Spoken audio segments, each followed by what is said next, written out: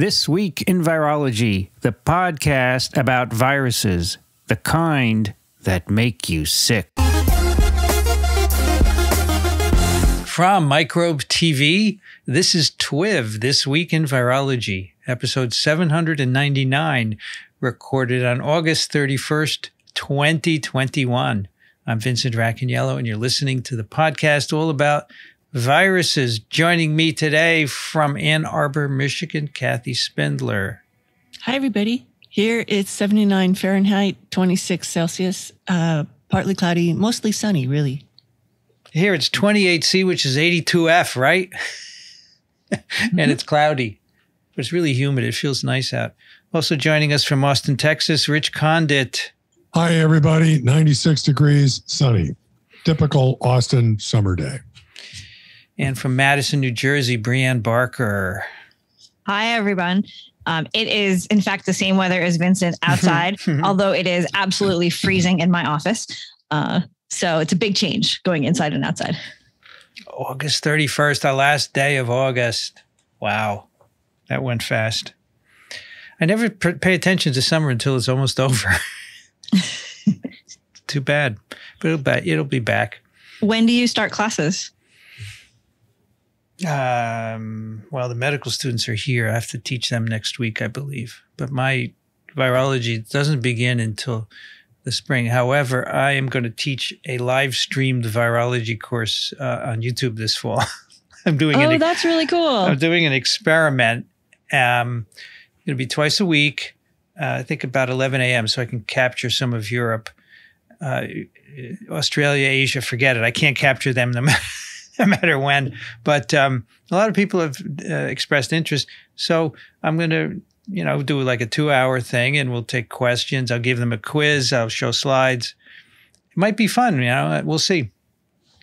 Just my course basically, but live and people be able to ask questions and so forth. So I'm hoping to start that at the incubator. And so yesterday I went in and started getting it into shape. I threw out all the cardboard. I bought a vacuum cleaner last week and I vacuumed the rug. It was very exciting.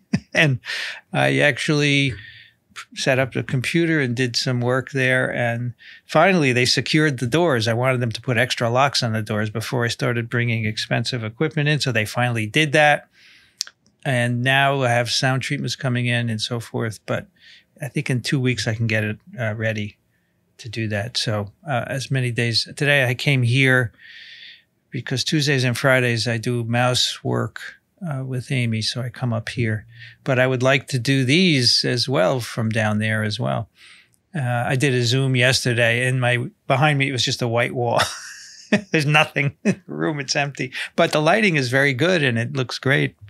So it'll evolve like anything else.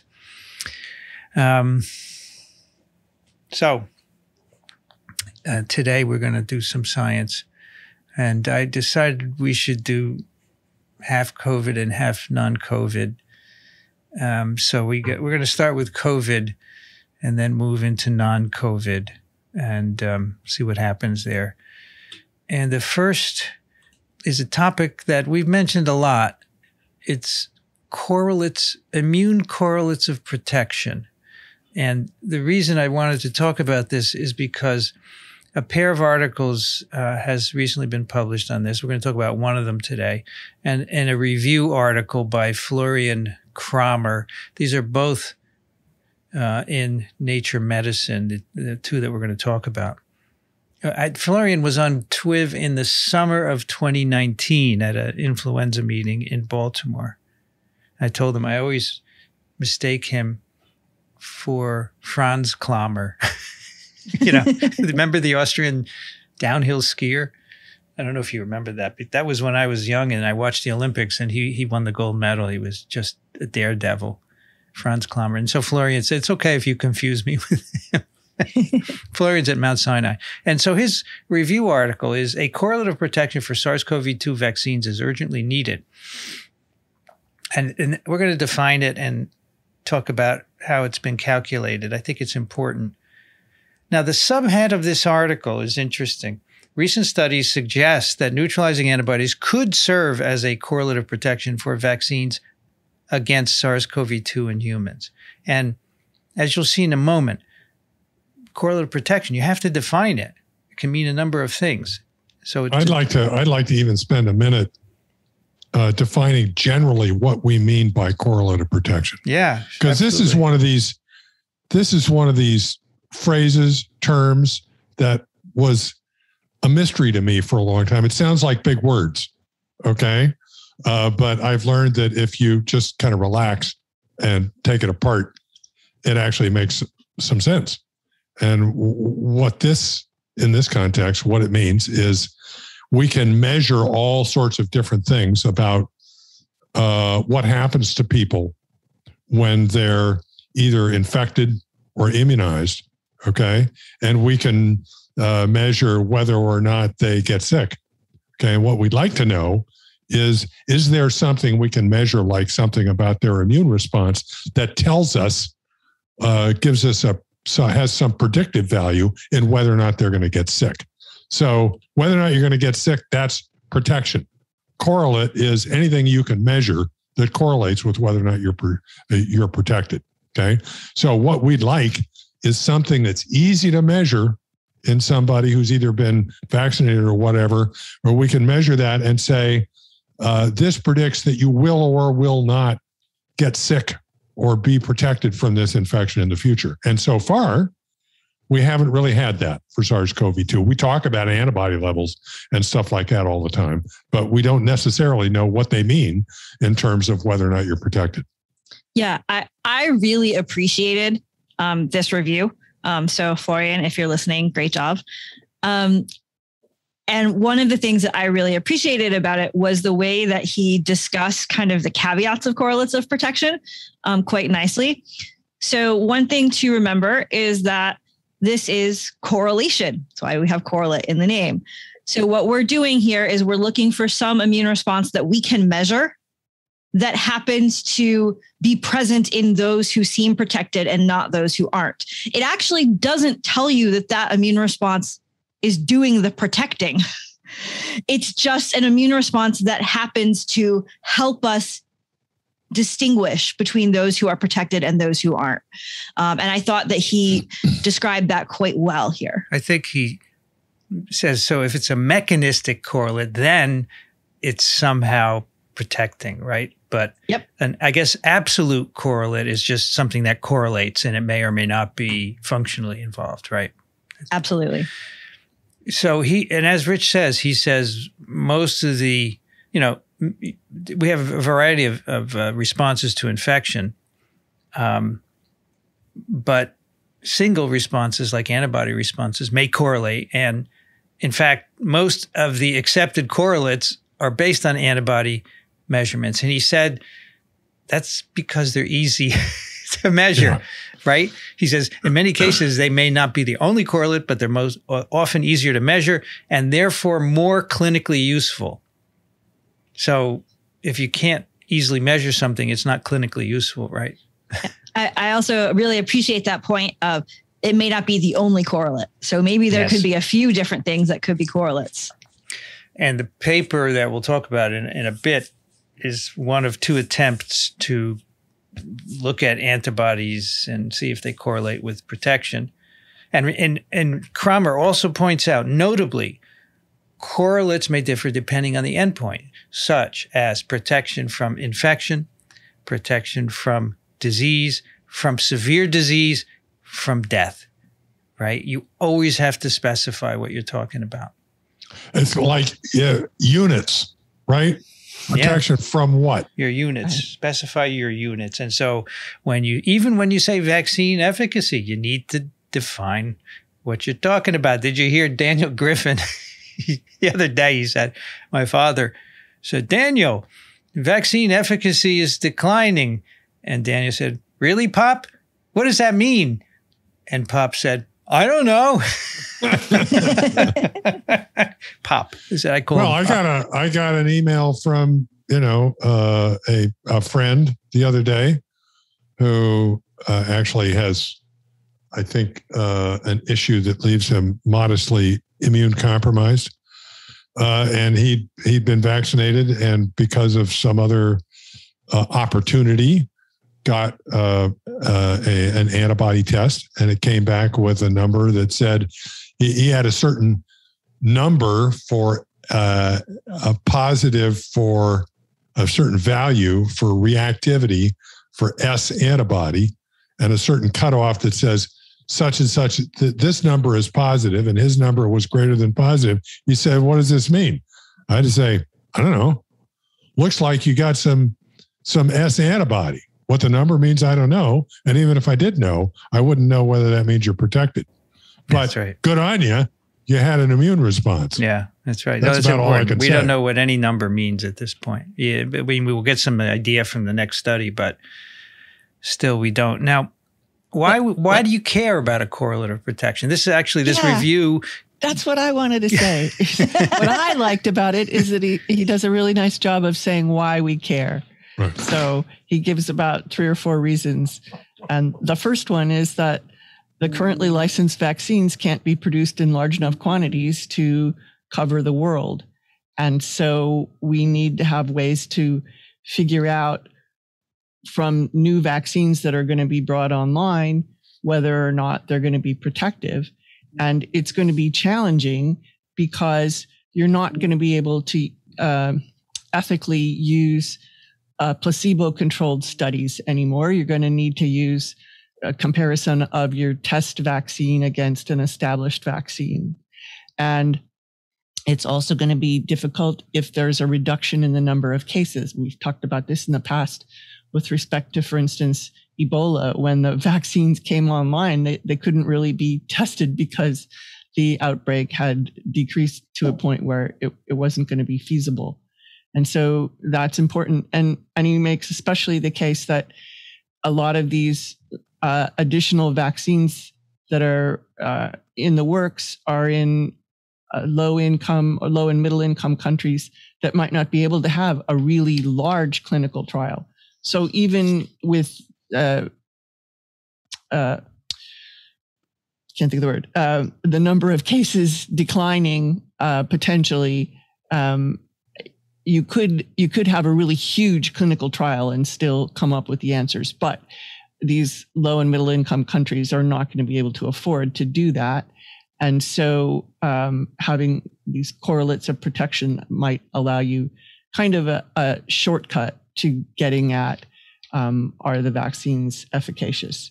And then the last 2 reasons that I marked were that it could allow healthcare workers to manage the vaccination of immunocompromised individuals, just like Rich was saying about his friend. And it could allow healthcare and governing bodies to figure out what percentage of the population is infected, that holy grail of that guideline of are not.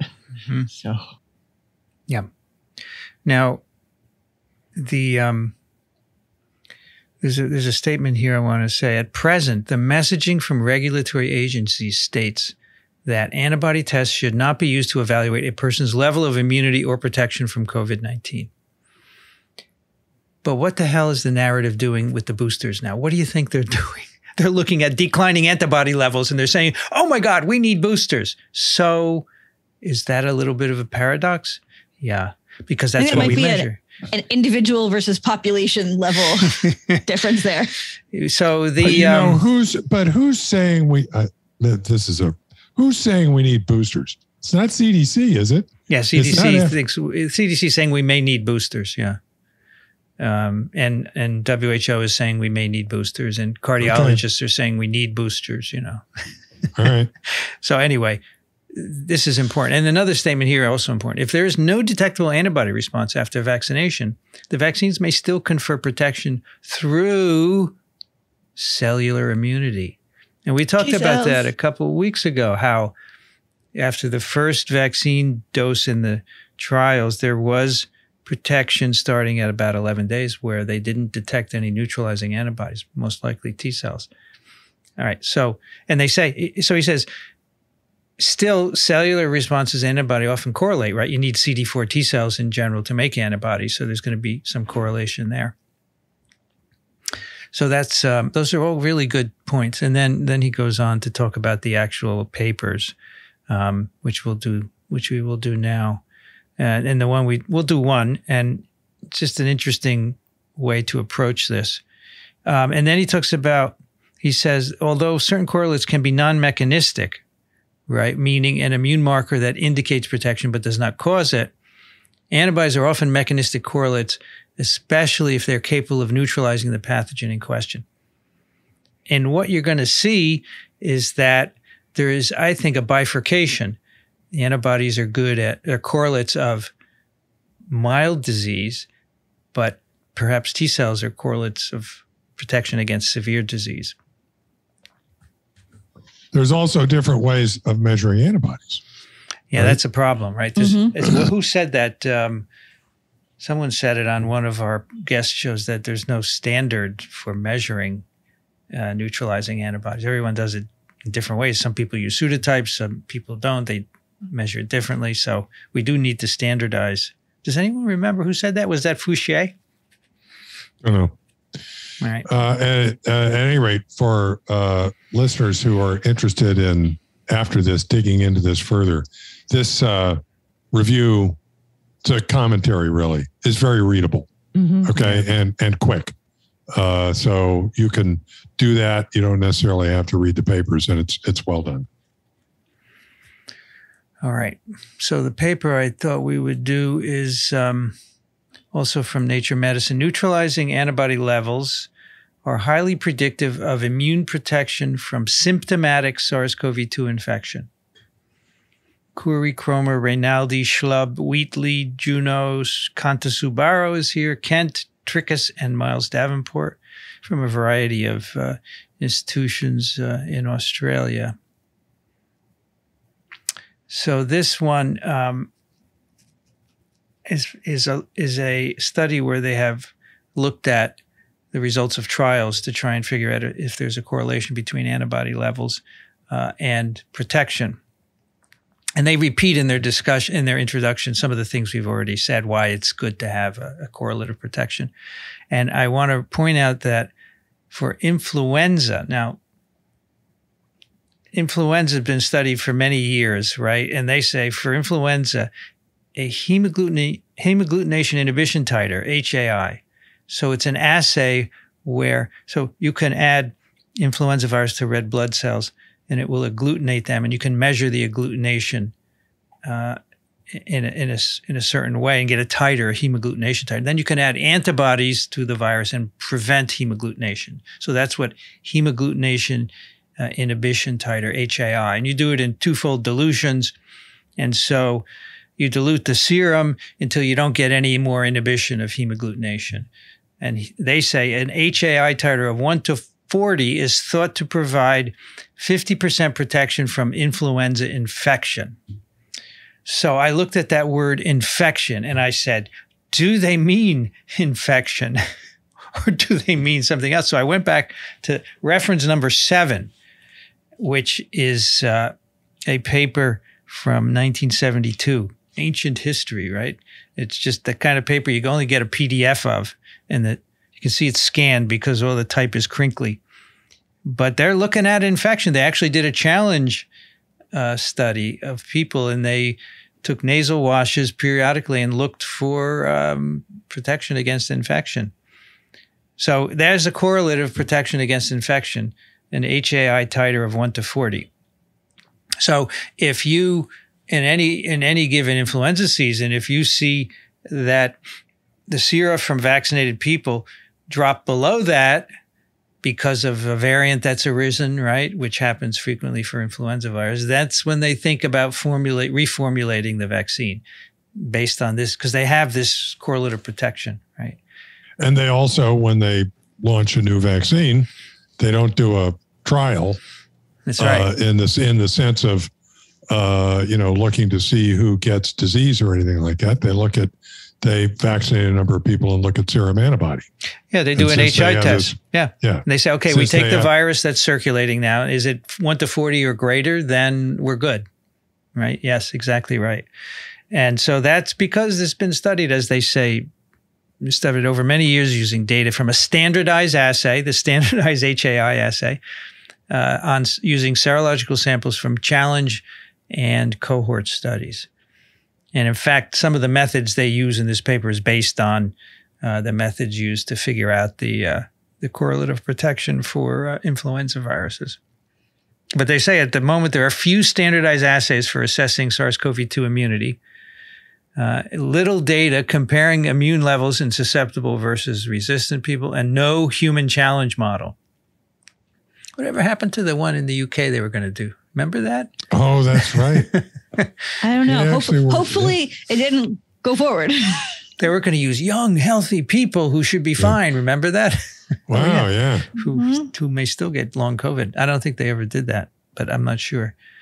So in this paper, they have phase 1 and 2 immunogenicity results from the vaccines, and then they have protection in the phase 3. And they also have convalescent individuals where we take their serum and use them in protection studies.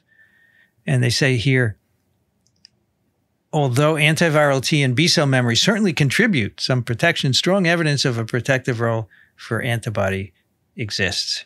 And that's passive transfer of antibodies, right? Can prevent infection both in animals and in people. The monoclonal studies were done. They would give people monoclonals and show that it prevented them from getting infected. But of course, all these phase 1 and 2 use different assays because they're different companies. And so that was a little bit of a challenge for them. And they also say the definition of convalescence is not even standardized. We talk about convalescent serum. Well, what does it exactly mean? But at least within a given study, the assay that they use to assess convalescent serum is likely to be the same assay that they use to assess the serum of the individuals. Right. So there's there's methodological consistency within a study. Okay. And so if you can make a comparison to convalescent serum, even if the methods are different in a different study, in that study, you can make a comparison to convalescent serum, and you hope that you can then compare one study to another. That's kind of the best you can do. And I thought it was pretty clever to use point, the convalescent serum within a study as a standard. Yeah. At this point, I mean, I think at some point in the future, you can do it better. You can standardize assays and so forth. But for now, might as well do it. So they determine the mean and standard deviation of the neutralization titer in the data which have been published from 7 vaccine studies. So we have the Moderna, we have Novavax, we have Pfizer, we have some Ad26 and Ad5, Chadox, and COVID-19, Ad26, and CoronaVac. The 26 and 5 one is Sputnik. 26 plus 5 is Sputnik, right? Chadox is the Oxford one.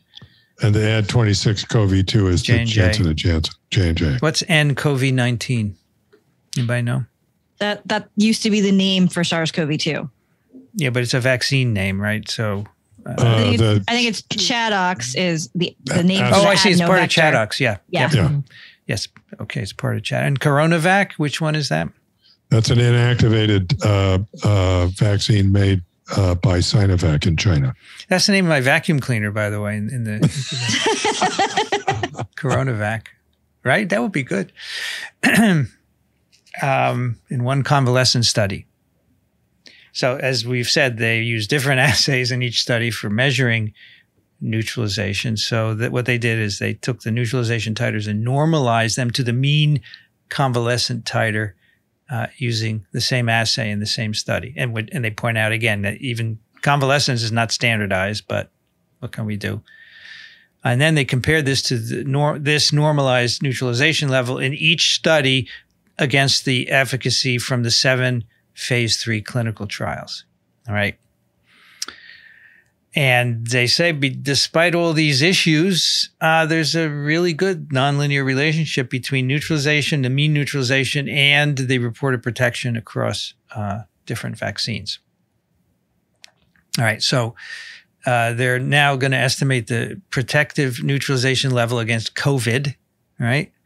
And they used an approach which was used for influenza infection. These studies involve comparison of HAI titers, hemagglutination inhibition titers, in infected versus uninfected subjects, either naturally infected or challenged, and use statistical procedures to identify a titer that provides protection. By the way, I have done an HAI assay as a graduate student. I used to do those all the time. They were a lot of fun. We used to do them in 96 well plates, and we would have dilutions across and different samples from top to bottom. I think in a 96 well plate, how many rows are they? Are there 12 rows? Does anyone remember? It's 8 down and 12 across. Okay, so 8 down. And we would have 8 of these little stirrer thingies. They were metal rods with a contraption at the end that would mix it, and you would put all 8 of them between your hands and rotate them like this. And then you'd pick them up and move them to the next and to do twofold serial dilutions. I remember a technician taught me this, and I'm watching her. I'm going to drop them. And I did drop them in the beginning because you have 8 of them that you have to, and they're all like tilted towards each other so they fit in between your hands and you have to pick them up. But you get it after a while. And the tip of these grab a certain volume and then they transfer it to the next one. So you can do I'll never forget it. Why haven't I forgotten it? It's I guess it's formative. It's in the beginning. Anyway. Years ago, when I was challenged to write the field chapter on principles of virology, I talked about techniques for assaying viruses. I had never done an HAI test. Okay. And I wondered how common this was. So I wrote Peter Palazzi. I said, do you guys really do this? He said, every day. Yeah. And I said, send me a picture, which he did, which is in the book. But I also did plaque assays with influenza viruses because that was a different kind of readout. Anyway, so they use these procedures developed for influenza virus to try and figure out the protection level for the results that we've just talking about. So they use a logistic model to do this and so forth. So they estimate 50% protective neutralization level, 20% roughly of the mean convalescent serum level. 20%. Okay? So 20% of what we see in the convalescent serum is the protective level across all of these vaccine trials. Enough to protect 50% of the people. Right. And you got a 50% chance of being protected. Put it that way. If you have 20% of the mean level in convalescent serum, yeah. I'd prefer to have a higher titer. Yeah. So like in engineering principles, your body overdoes it. And so that's why, it's only 20% seems to be needed for 50%. Remember, that's for all. That's for all infection. That's for COVID, any kind of COVID, right? Well, wait, no, all infection, not all disease. No, this is for COVID because the trials were all for COVID, right? Right, not for infection. So it's all for disease. It's for all disease. Any kind of COVID, right? We're going to symptomatic disease. Symptomatic disease. Yeah, we're going to mild, severe, moderate. Yeah, death. Exactly. And this equates to a neutralization titer of between 1 to 10 and 1 to 30, or 54 international units. A lot of people get results of antibody tests and they go, what are these units? There you go. If you have 54, that means you're about 50% protected, right? You can go either way. Do you have any idea what those international units are, what that test is? Is that an ELISA? I'll bet you it's an ELISA, not a neutralization test. Yeah, it might be. I don't know. But I don't know how you would do that because you're going to get antibodies that way that bind but don't neutralize, right? Right. I don't know. It's a good question. Okay. And then they tested this. So is this accurate? And they did runs, which where they left out one of the vaccine results, and they tried to see if they could predict it, and they did pretty well. They were able to predict it all the time. They got the right number that matched to the result in the clinical trial. I thought that was a really important thing to do, that to show that their model and their predictive ability did pan out. If you dropped out one, could you predict its results? A leave one out approach, they called it. Okay. I found it interesting that according to these results, some vaccines gave an average response that exceeded what convalescent serum did. Yeah. And some did not. That's right. Okay. Mm-hmm. Yeah, I remember noting that in some of the data, in some of the, at least the Pfizer trial data. The other thing that's interesting is that while they were doing this, the phase 3 results of another vaccine, BBV152, were released. And so they took the neutralization level that was part of the trial, and they predicted the efficacy would be 79.6%, and it turned out to be 80.6% that the company calculated from their data. So they said, hey, our model's pretty good. It hits it. So yeah, that's kind of cool. So, all right. So that's 20% of convalescent titer seems to be 50% protection. So then they did some studies to look at how long this would last. And they point out that some studies have shown a decline in titer for up to 8 months after infection. And that's true because, as we have said many times, right, antibody titers always decline. They just don't go to zero. And then they say, are vaccine-induced responses any different from what we see following infection? So they make a model of exponential decay to try and address this. They have time points of neutralization titers different days after. And this study went up to 115 days after vaccination. Of course, now you could do it even longer. And this was mRNA-based vaccination. And they found, God, I hate when the text jumps across a whole figure and you can't find it after either mRNA-based vaccination. Okay, we found similar half-lives between vaccination and infection. They say it suggests the decay of vaccine-induced neutralization is similar to that observed after natural infection. Okay, everybody good on that? The decay is similar between after natural infection and vaccination, mRNA vaccination. Next, can we use the relationship between neutralization and protection to predict how, this is what they say, I want to use their words, how the observed waning of neutralization titers might affect vaccine effectiveness? All right, so you have to define effectiveness. Hopefully they're going to do this. And they have caveats to this approach. And the first one is, the assumption is that neutralization is the major mechanism of protection, which is good that that's a caveat because it so is, right? Because right.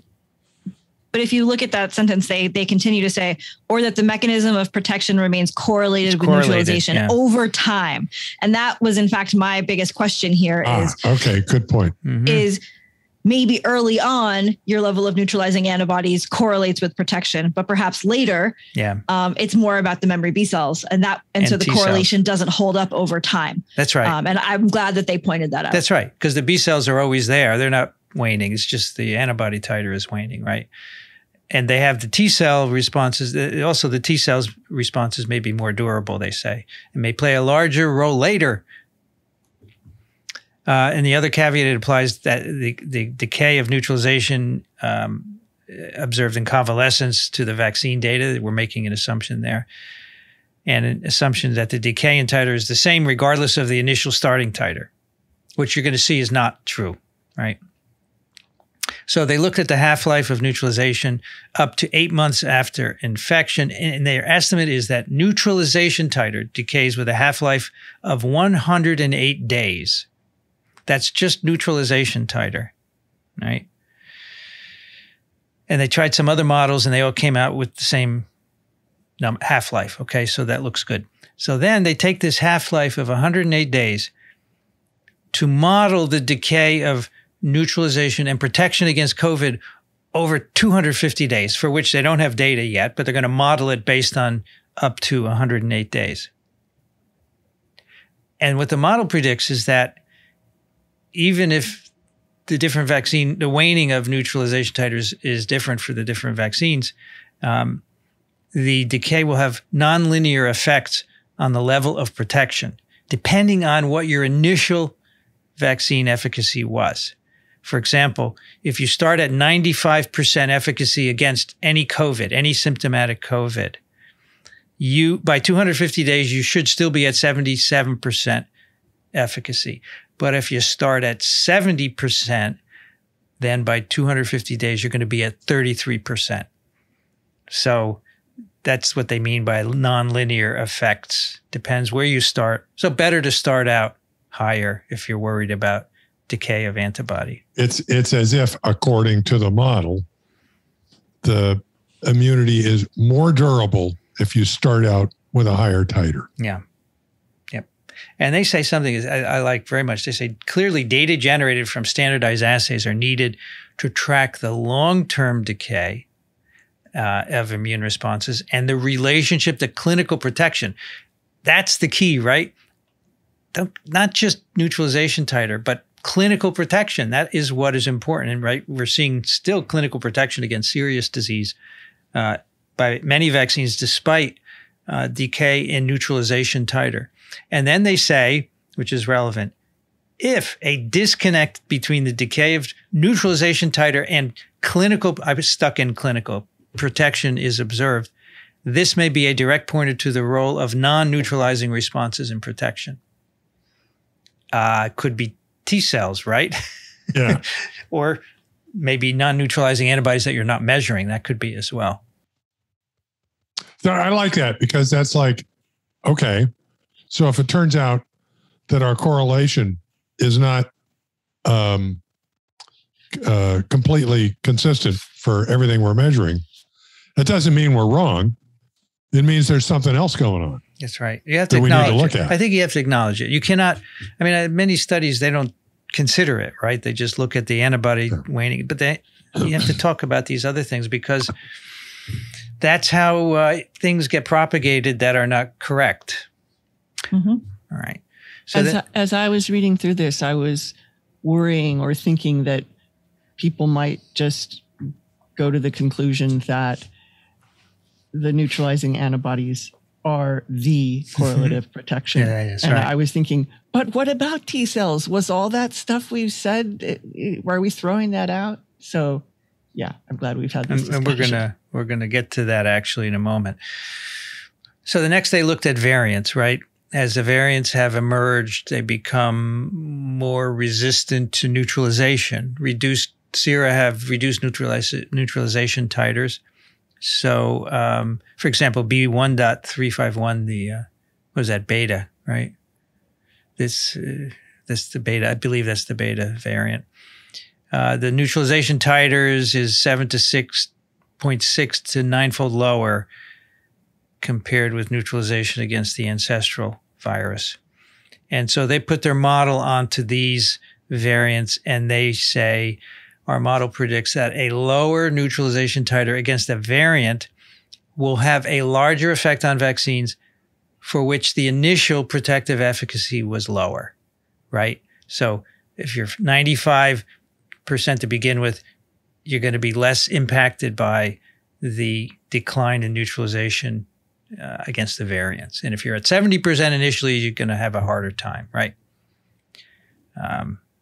So a 5-fold lower neutralization titer is predicted to reduce efficacy from 95 to 77, or from 70 to 32, right?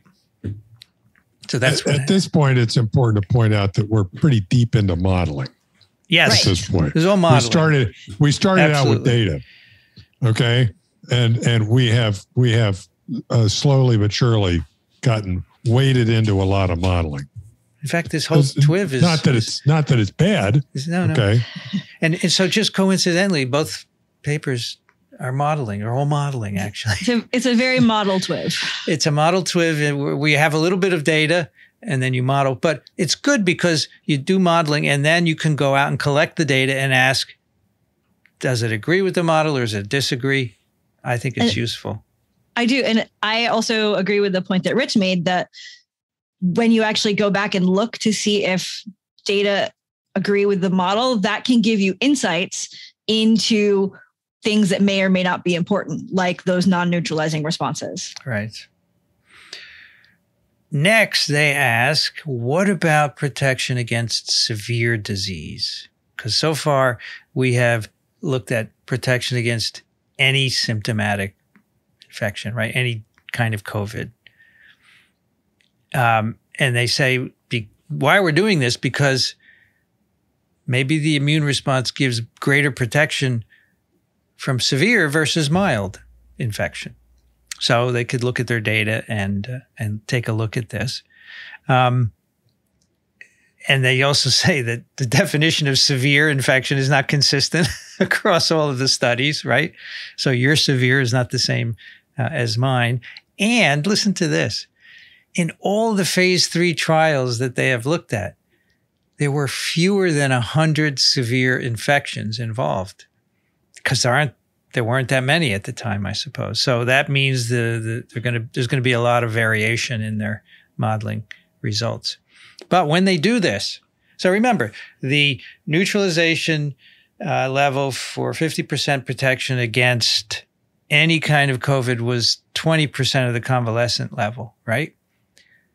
For severe infection, it's 3%.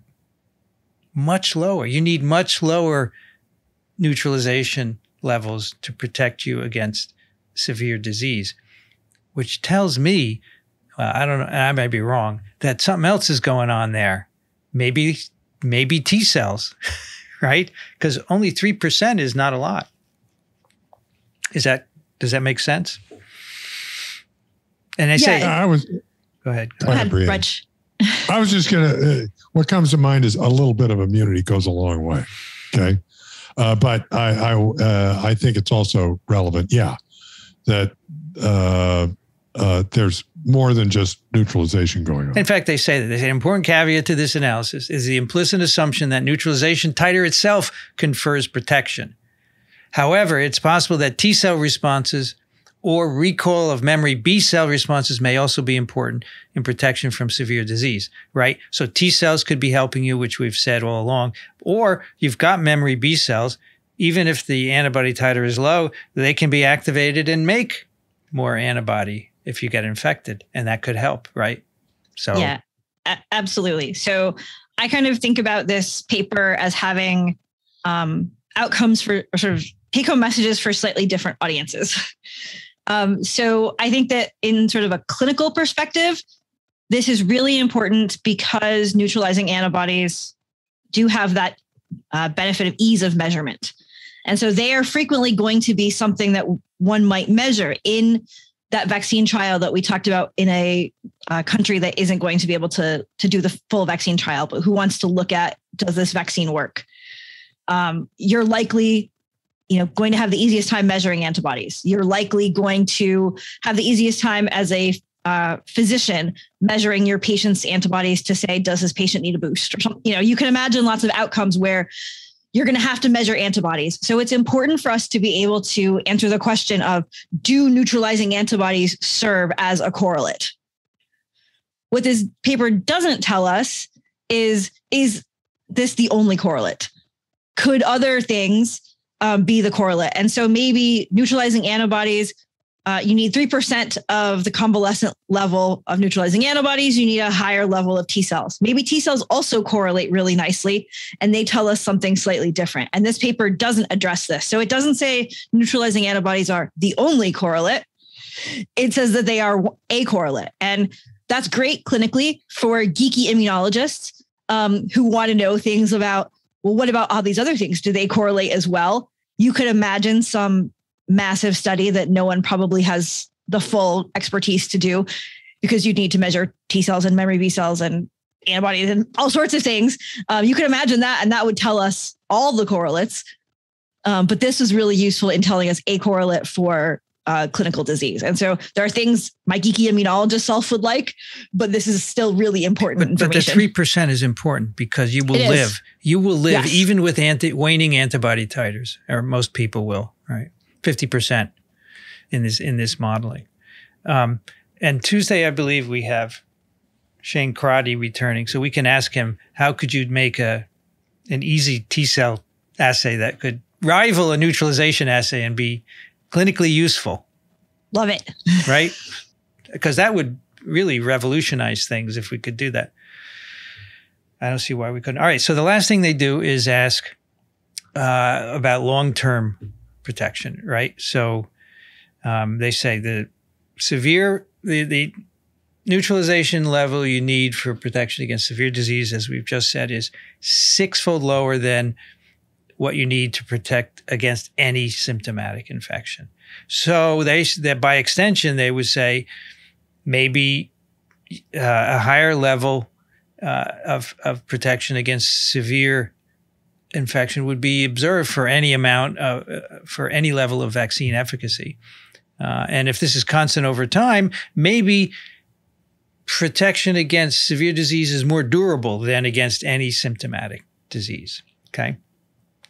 And they cite some long-term studies of antibody responses to vaccinia, measles virus, mumps, rubella, which suggests that these responses stabilize with half-lives of over 10 years. Immunity to severe infection, half-lives of over 10 years with all those other viruses. So they projected out their, again, modeling, they project out their decay of antibody responses out to 8 months after infection, and under the assumption that after 8 months, the decay rate will slow down based on these other viruses, okay? And they modeled the decay rate, assuming it slowed linearly to a 10-year half-life over 1.5, or 2 years, 3 different calculations. And the results predict that even without immune boosting, a significant proportion of people may maintain long-term protection from severe infection, even by an antigenically similar strain, because they didn't model the different ones in. They will get a mild infection.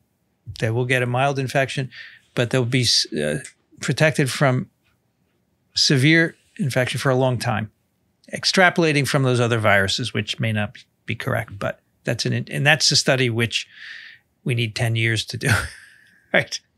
Or at least years. I thought that was very illuminating. And I didn't know that for these other viruses, the half-life against neutralization half-life against severe disease has half-lives of over 10 years. Vaccinia, measles, mumps, rubella. These are viruses with viremic stages, if I'm not mistaken, and that may play a big role in it. We talked about this a long time ago, I think, with John Udell. And somehow these viremic infections do something rather differently. So it may not be the same for SARS-CoV-2. So there you go.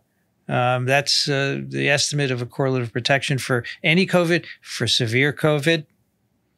And why is this interesting? As we said earlier, there are a bunch of reasons why it's interesting. Now, here's a point I wanted to emphasize. Now, our model predicts that immune protection from infection may wane with time. I'm not sure infection is the right word. I think they compressed it, meaning any symptomatic COVID, because that's actually what they did in this paper. And it's really important to use the right words, I think, because I see infection, I go, wait, do you mean infection or do you mean symptomatic disease? Okay, it can be confusing.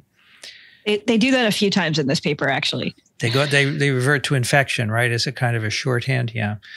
All right, so they say that our model predicts that immune protection may wane and booster immunization may be required within a year. However, protection from severe infection may be considerably more durable. And I think that is the debate right now, right? Yeah. Do we need a booster if we want to protect against any kind of COVID, or are we content to protect against severe disease? Look, I have some friends who were fully vaccinated, 2 doses of Pfizer. They got COVID a couple of weeks ago. They said to me, if we didn't get tested and knew we were PCR positive, we would have thought this was just a summer cold, right? Sniffling, stuffy nose, and so forth. So yeah, that's the debate that's going on now. Go ahead. Yes. I was just going to say that Florian Kramer mentions that there's 2 different papers, and we chose one to talk about here. The other one is in Vaccine by Kristen Earle and others from a variety of entities. But listen to this. I think it kind of gives you the nice summary of what we've just been talking about. We evaluated the relationship between efficacy and in vitro neutralizing and binding antibodies of 7 vaccines for which sufficient data have been generated. Once calibrated to titers of human convalescent sera reported in each study, a robust correlation was seen between neutralizing titer and efficacy. And they even talk about binding antibody titer and efficacy in their abstract. So same kind of thing. They looked at the 7 vaccines. They used convalescent sera as their sort of external standard among all the different vaccine assays and got the same result. Good. I just had an idea. You can get a booster vaccination if you bring in somebody who's unvaccinated and get them vaccinated. Is that right? You mean you're thinking of that as a motivation? That's my motivation. That's not a bad idea. Yeah. Yeah. How do you know they're not vaccinated, though?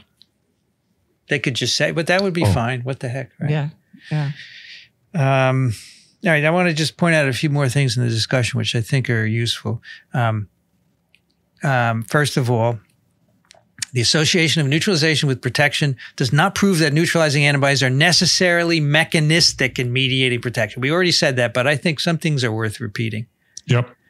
Peter Palese always told me it doesn't hurt to repeat things in a lecture 2 or 3 times. And I won't say who we were lecturing to because some people may take offense.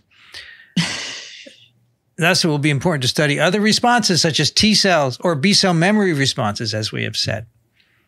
Another important refinement would be to have standardized measures of other serological and cellular responses to identify if any of these would provide a better predictive value. So let me put you on the spot, Brianne. Other serological and cellular, so like non-neutralizing antibody responses, maybe? So like non-neutralizing antibody responses, maybe some kind of, I guess, cytokine response, although I don't know that you'd expect that to be quite so long-term. NK probably cells? Maybe NK cells. I mean, maybe the trained immune response of the sort of memory monocyte response, right. Any of those kind of things. Okay.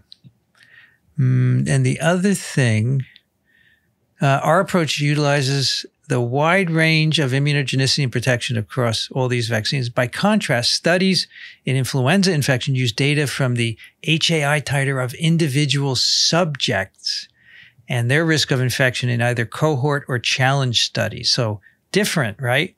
This is a population analysis in this paper. In the flu, you can do it individually because you do challenge studies. Interesting, right?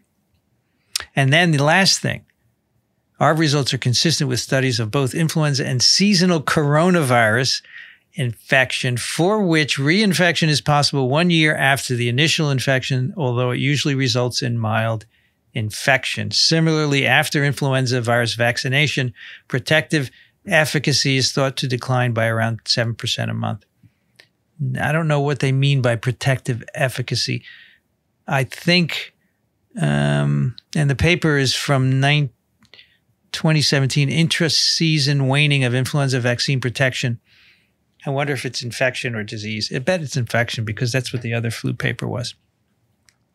Anyway, so I think this feeds into this idea that eventually, once most of the world is immune, either by vaccination or infection, then maybe you'll get reinfected frequently because the virus is always going to be around, and maybe it'll be mild, common cold corona number 5. Yeah, to me, one of the big questions there is, are we going to keep vaccinating indefinitely? Or are we just going to, maybe not. After a while, just maybe not let the virus do the job? Although maybe it's going to be a while. I mean, it's going to be a while. Barrick mentioned that the first time he was on in February. Yep. Maybe it becomes a common cold corona. And maybe we don't have to. Wouldn't that be amazing? We stop after all this. We stop vaccinating. That would be something for the textbooks. Absolutely. I think it's going to depend on, when we get to a higher percentage of people who are protected. I was really struck by those comments from Paul Benash about population level immunity and vaccines. And I've been thinking about them a lot since that previous episode. So I think that would be the big variable here. All right. I have a challenge for you songwriters out there. So this could be common cold coronavirus number 5. Remember the song Mambo number 5? 1, 2, 3, 4, 5. Make a song for coronavirus, common cold corona number 5. You guys know what I'm talking about? Mambo number 5? I know exactly what you're talking about. Yes. My kids used to listen to that all the time. It's like a Disney song or something. All right. Was that good? Did we learn? Yeah. I learned a lot from this. I really like this. I like this. I read this a few weeks ago and I said, we need to do this. I plan on rereading this paper and going through a lot of details of the references. Go through it with your class. I think I'll be reading a lot of, I might be going through it with my class and I'm going to be using a lot of these references. All right. Now, if you'd like more modeling, stick around because now we have a non-COVID paper from eLife. And it is called Physiology and Ecology Combined to Determine Host and Vector Importance for Ross River Virus.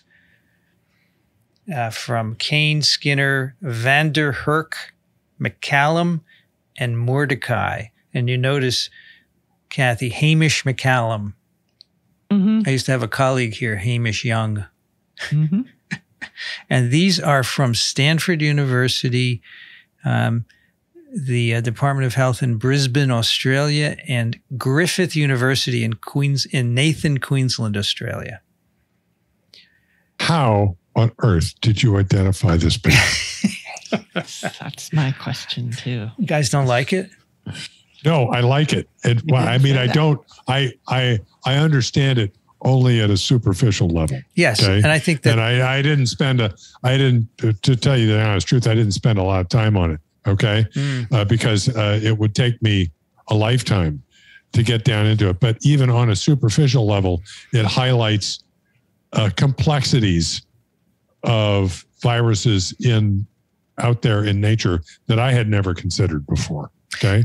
That's why I liked it. That's why I liked it, because it is trying to look at a complicated host vector situation and get with a little bit of data, do some modeling and come to some conclusions. I mean, I agree. It's the modeling is beyond me, but I think the bigger the bigger questions are accessible.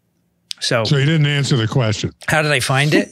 Well, I saw the title. I screen the literature. I have an RSS reader where I screen paper titles, and if one looks interesting, I can click at it and go to the journal right away. Okay. So I thought Ross River virus would be interesting, and then physiology and ecology. And I read the abstract, and it said that we were able to. Oh, here's the key sentence that got me, Rich. Okay. We find that vertebrate hosts with high physiological competence are not the most important for community transmission. Interactions between hosts and vectors largely underpin the importance of host species. I thought that was pretty cool. So I picked it and then I started to read it and I said, they're going to kill me. No. I just don't worry about it too much anymore. I recognize that the modeling is very difficult, but we can do this. we need Kathy's summary. Well, my terminology is that we are out of our lane, kind of. Out of our lane. Evaluating this paper. Well, we can talk about the system and what they observed for sure. So this is, first of all, the point here is that, and I didn't know this, 60% of existing infectious diseases of humans are multi-host pathogens. That is, they move between non-human and human population, 60%. That's a lot. I mean, we're spoiled by like polio and measles, where it's just pretty much exclusively human, or some herpes viruses, but it's not the rule, 60%. And so it's not easy to study those. I mean, there are some where it's a simple vector. It's one vector in a reservoir species and then humans. But then, as you will see here, there are many where there's not only humans involved, but a bunch of mammals and a bunch of different mosquitoes. I had no idea. I was on a conversation earlier this morning where I was making a big deal about how it's remarkable how so many viruses maintain really strict species barriers. Right. Okay. And then I look at this paper and I go, what? Okay. This virus is, talk about a generalist. Yes. Okay. Exactly. Really gets around. And they use that word too, which we used last week on TWiV. Yeah. And this becomes super important when we think about things like emerging infections and where they come from, but also control.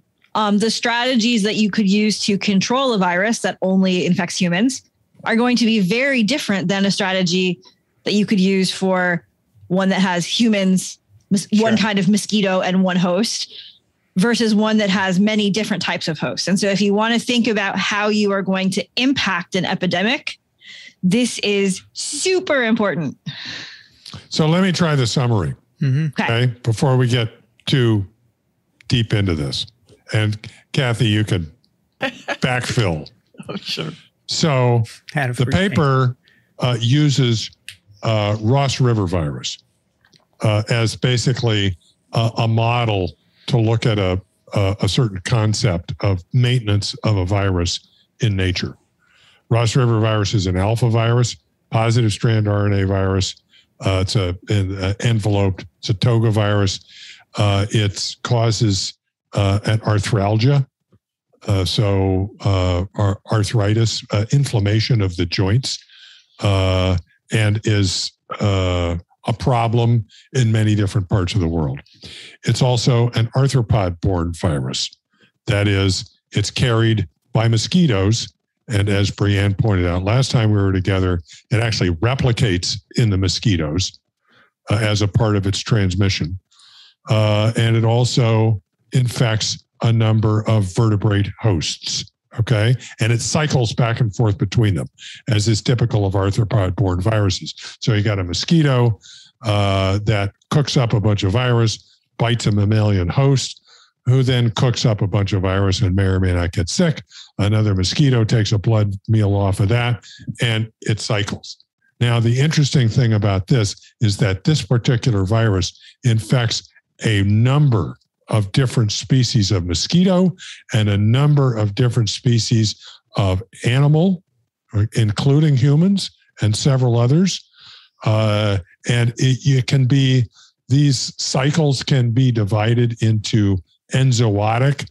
I think this is a little artificial because it says that humans are not animals in a way.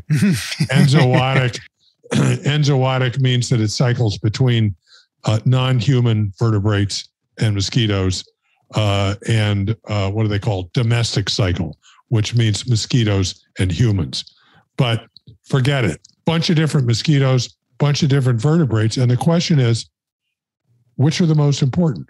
And what are the factors, that really are important in maintaining these various cycles? Is it cooking up a lot of virus in a mosquito? Is it density of the creatures? Is it accessibility of mosquitoes to vertebrate animals? And it's extraordinarily complex. And this is an attempt to model all that, take all of these mosquitoes, all of these vertebrates, and this virus, and figure out in a given circumstance, which are the most important factors and which are the most important of the creatures in maintaining the virus. Fair enough? Yes, fair enough. Yeah, I think that's great. I think that sort of to go to that sentence that Vincent quoted, which to me was also a really key sentence. One thing you might have originally thought, if you didn't look at some of these modeling, is you might have said, well, the creature that's the most important is the one that the virus seems best adapted to, the one that the virus reproduces the best in and has the most virus. And so maybe naively you'd think that, but here they're looking to see, is it something else? Or is it just the one that the virus seems best matched to? Yeah. So, and go ahead. I was just going to say one line in the discussion, toward the beginning of the discussion, is describing how they did this. And they get some results that pretty much match what people had thought, by popular opinion, and then some surprising results that didn't match. And so that's interesting. But the way that they did this was using what they call a nested approach that uses 1, existing data, 2, uncertainty. This is where I'm out of my lane when it uses an approach that uses uncertainty. And then 3 also sounds to me like uncertainty because it's a complex dynamic and the complex dynamic interactions that underpin the transmission of multi-host, multi-vector pathogens. So, that's what they do. But they start with some existing data. Yeah, and make models. Model from there. So this Ross River virus, the reason this is out of Australia, it's a problem. It's responsible for the greatest number of mosquito-borne human disease notifications in that country, 5,000 cases a year. And it's also caused outbreaks in Pacific Islands, tens of thousands of cases, and it could move. It could spread elsewhere. We just don't know. Just to emphasize the complexity in the introduction, they say, under controlled laboratory conditions, more than 30 species of mosquitoes from at least 5 genera have demonstrated physiological ability to transmit the virus. And they say most important vertebrate hosts are highly ambiguous because more than 50 species have demonstrated serologic evidence of natural exposure to RRV. Man, this guy gets around. Unbelievable. Yeah. And, what kind of settings? Is it a urban setting? Is it a rural setting, right? Are there rats in hotels and train stations or out in the wild? Just think if you wanted to try and figure out from where this virus emerged. Yeah. And they did this in Brisbane mainly, where the virus is endemic. It's there, and they say, so they want to know what host and vectors are the most physiologically competent. If we think about the ecology, how does that impact our view of the transmission cycle? And how do the viruses move through the different species? What vectors and what hosts are important? And Kathy said they use this nested approach. And in fact, I'm going to show you this figure because it's pretty cool here. Let's see. That's the wrong one. I guess you're not seeing that. Nope, I shared the wrong thing. So let's try. Oh, Acrobat. That's what I need to share. Here we go. So this is the figure, kind of summarizes what they did. They split it up, the whole cycle, into different parts. They have, for example, here in this figure, the blue boxes are actual data that they can collect. So they can look at the seropositivity of the host. You have a bunch of mammals here and a bunch of different mosquitoes. Host seropositivity, the abundance of the hosts, like how many of horses or kangaroos or people are we talking about? The proportion of the host that's viremic, the mosquito abundance. They also measure the viremia in the mosquito besides the host. And then the red boxes are estimates: mosquito survival, mosquito biting rate, mosquitoes per host. And then the black boxes are where we are out of our lane. These are statistical models that are used to predict the biting preference of a mosquito, transmission probability, titer profiles, viruses in each mosquito, mosquito infection probability given a host titer. So you need a certain amount of virus in the blood for it to get into a mosquito and then that mosquito to transfer it to somewhere else. The preference of biting of each mosquito, we don't know all of that. All right. So those are the different parameters that they use and they study. What is that person doing? He's digging. He's digging. He's probably planting, yeah. Right? He's got a little trowel there, I think. Yeah. And go ahead. I was just going to say, before you take this figure away, it occurred to me that this is a very human-centric or mammalian-centric view of what is the host and what is the vector. You know, you could think of it as the mosquitoes are really the host and all these other animals are the vectors. It's just that. Kathy, that's brilliant. We've named I hadn't really thought about that. We always talk about the mosquitoes as the vector. If you're a mosquito, it's a different story. Yep. I like that. And there are also birds involved, right? And they're not shown on here. They left the birds out of this picture. Yeah. They also split up. You know, there's a cycle where a mosquito bites a host and then takes virus to another host and another mosquito bites. So there's a whole cycle. They divide it into vector to host transmission and then host to vector. And they study that separately from the whole cycle. So that's the overall view of this. They have a little bit of data and they make models, which, here, I'll show you the methods section in the Zoom here. You can see why this is out of our lane. Look at this. Where is this thing?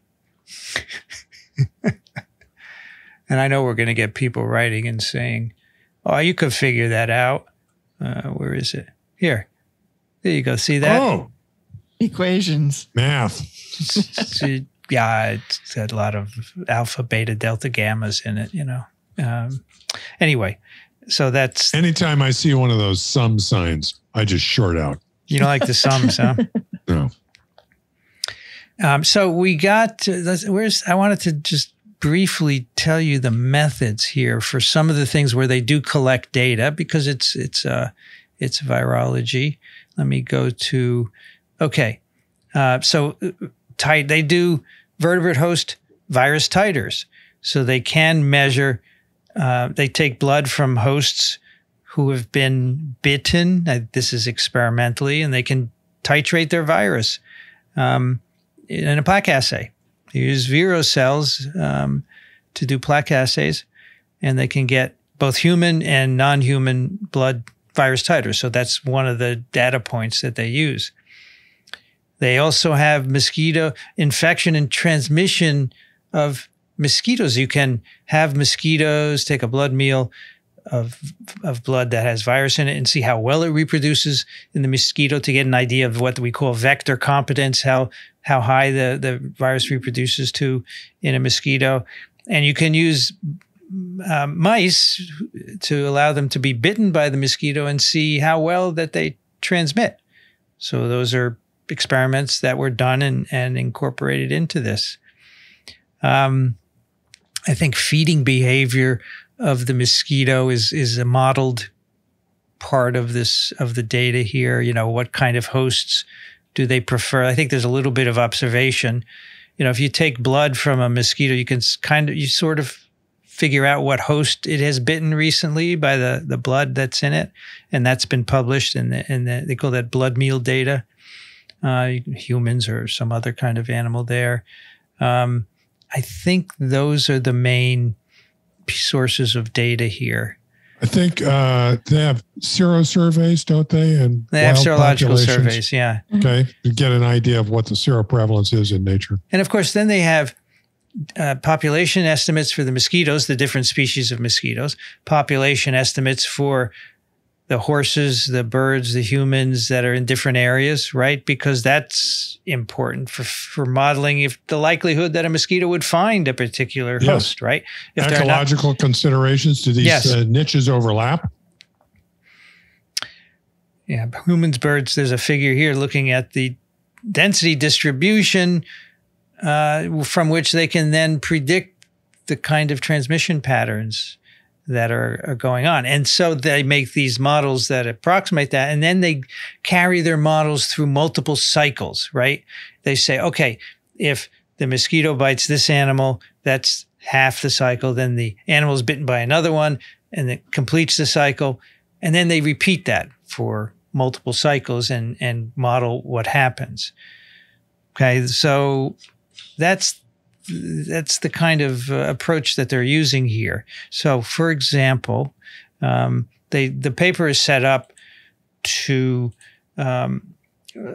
look at half transmission cycles and then full transmission cycles, and there are lots of different mosquito species that are involved here, and they estimate. And this is for Brisbane, right? They want to estimate the most prevalent mosquitoes and how well they reproduce the virus, and basically assign a potential for transmission. For example, we predict that an infected human would predominantly infect 3 different species of mosquitoes in ranked order, one being more likely than another. And then they say rats and macropods, which have the highest physiological potential for transmission, they drop beneath possums, bird, and horses because there are fewer of them and they're less likely to be infected. Macropods being, I had to look it up, kangaroos and wallabies. Kangaroos and wallabies, macropods, right? And then some animals are not really good hosts for the virus, so they drop further. Horses had one of the lowest estimated viremic responses, but they increase in importance because there are a lot of them and they're near people. Whereas cats and dogs they don't get viremia, so they're out of the picture. I really like the dog part of this, because dogs are what we call in this sort of thing a dead end host. That is, they can be bitten, but they don't transmit the virus. That's right. So they actually, in part of this discussion, the dogs figure in as sort of a sponge. That's right. Because mosquitoes typically only take one blood meal, right? In one or two, in the course of their life cycle. So if they throw away their shot, as it were, on a dog, okay, it takes them out of the picture. Yes. Right. They use the term sink. Sink. Yes. S-I-N-K. Yeah. That's good. Good. Then they look at vector to host transmission. So, for example, one of these mosquitoes would mostly infect birds, but some of the others would infect a larger diversity of species. So more, in their models, they're going to play a bigger role because they are generalist mosquitoes, I guess. Then they do the complete transmission cycle. They calculate the number of second-generation hosts a particular host would infect, and this is pretty complicated predictions. And then what mosquitoes prefer to bite what hosts, and the likelihood of transmission. And then when they do host, vector, host, which is the complete cycle, the humans, birds, possums, horses, and macropods remain in the top cluster of hosts. So those are what they think are the most important hosts for the maintenance of this virus in the ecology. Despite wide overlap of humans with birds, possums, horses, and macropods, much of the density distribution for humans falls above that of other species. So humans are a big driver of the propagation, which may not be something you would think about, right? You would think maybe the animals in the woods, their fault, but it's not. We estimate that mosquitoes that acquire the virus from humans mostly go on to infect humans and then birds and then dogs, which would be the sink, and then possums, which is all calculated by the numbers of these animals, what mosquitoes bite them, how much they interact, and so forth, right? All of the ecology. We predict an infected bird, the species with the second highest estimated median of virus, would primarily infect other birds, followed by dogs and humans. Why? Because birds mainly hang out with birds, right? And mosquitoes like to bite birds. They're great hosts for mosquitoes. They can sense them by their carbon dioxide gradient, and so they bite them, and then they bite other birds.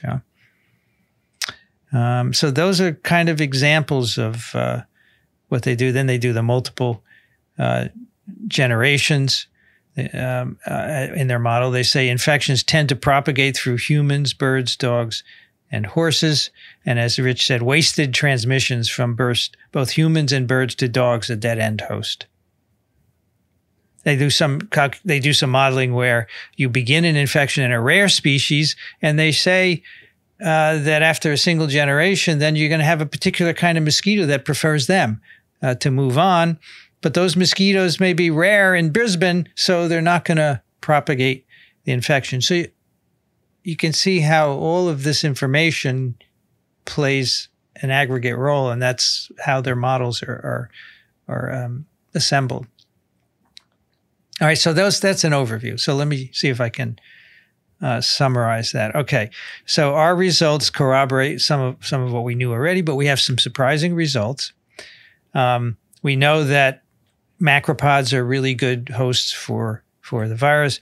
Cats and dogs have never been considered to play a role, and that's supported by this work. In contrast, horses, which occasionally develop high viremia, have been considered a modestly competent host, have low physiologic competence on average because less than 15% of exposed horses develop viremia when infected. Humans, which have not been considered important for local transmission, had a moderate to high physiological competence following infection. And as we mentioned earlier, the virus has long been considered a generalist. Our results that no single species was dominant in its physiological competence supports this view. So they say if you just look at physiological competence of a host, you get an incomplete picture of transmission. For example, a host's competence is of little importance if that host is rare or adopts feeding behavior that prevent exposure. And mosquito feeding preference can drive transmission more strongly than host competence. These are all things that play into how this virus transmits. Yeah. So when I look at it, there's a figure 1A actually that just shows you kind of how well the virus reproduces in different species. And if I looked at that, I would say, oh my gosh, we need to study this virus in rats. Because there's so much of this virus in rats. And then if you listen to everything else that we just said in terms of actually thinking about the mosquitoes and transmission, you never heard the mention of the word rats. Yeah, that's right. And so that tells you that rats probably aren't actually the thing we should study the most. Yeah, that's right. Other things that sort of don't look very important in that figure, like horses, are a much bigger deal. And so it sort of tells us that you can't just look at one piece of this. You need all of these pieces.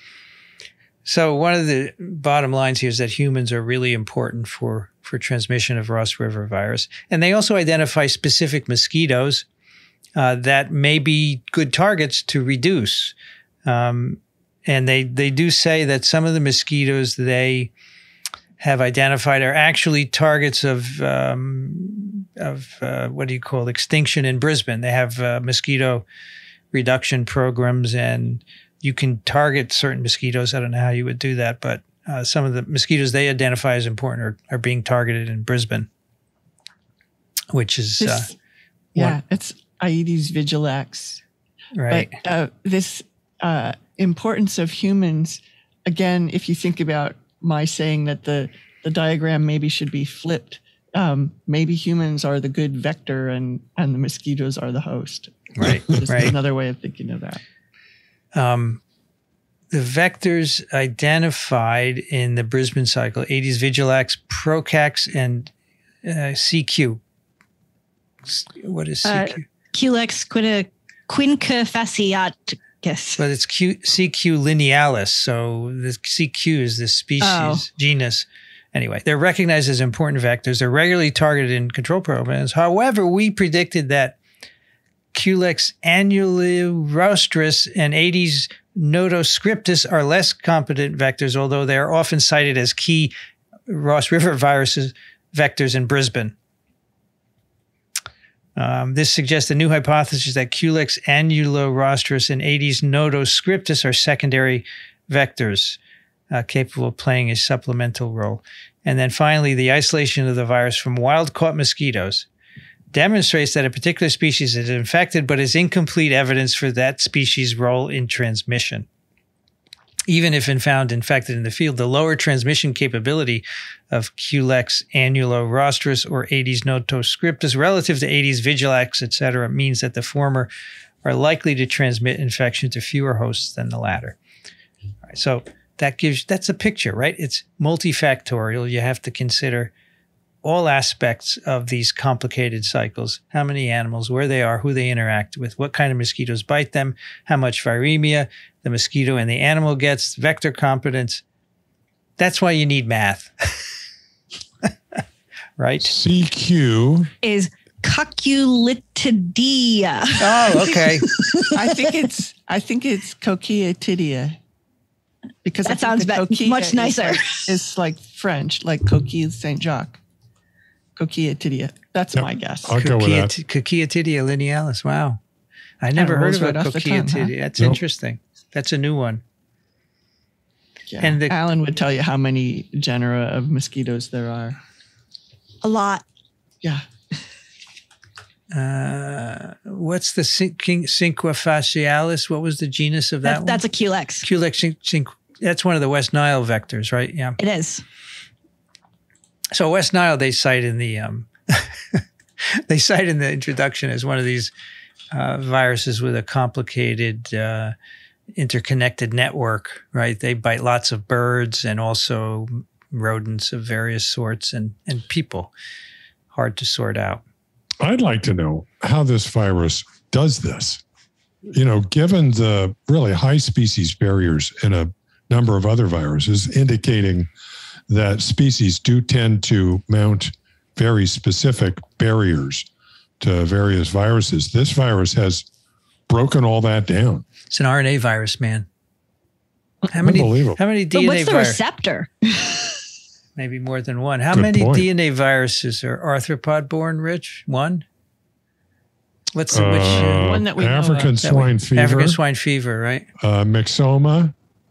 That's right. Myxoma is the other one. Yeah. The rabbit one is transmitted by mosquitoes. But myxoma, that's a mechanical transmission. It doesn't replicate in the vector. But the African swine fever does.